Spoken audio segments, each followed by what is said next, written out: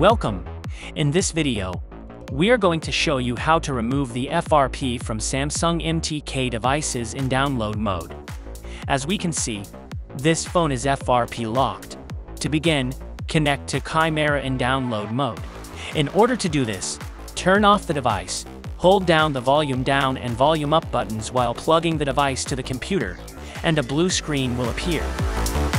Now in Chimera, go to the Repair tab, click on the Remove FRP. Select from the options FRP or Remove, and finally click on Start Procedure.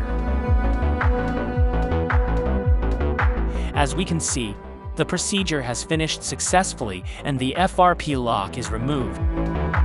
Now our device will allow us to go through the setup wizard or skip steps of the activation. Thank you.